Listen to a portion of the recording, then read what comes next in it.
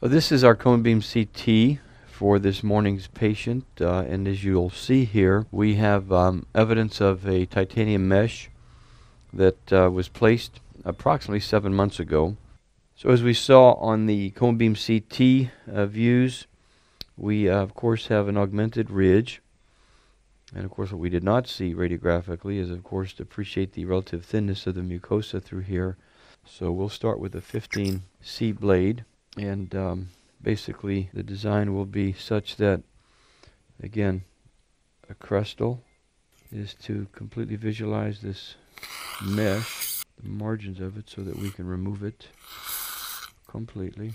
The key here is to keep that this needle tip parallel to the mesh so that we don't buttonhole through our flap, just as if we're using a blade. Same basic principles. Okay, so now with the mesh removed, let's do a nice little visual of what we've got. We know this bone is a little bit loose, as you can see right in through here. And now we can go ahead and continue with our final drill, which is the 2.5. So here we have our implant ready to be placed with our extender. We're at 20 RPMs, and our insertion torque is set at 32 Newton centimeters. No tension now.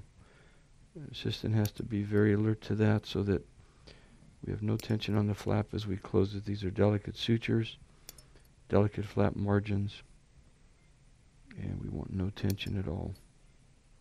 So, in summary, we were able to remove the titanium mesh, as you saw, and of course place these two implants, one each in the just off the midline of the mandible.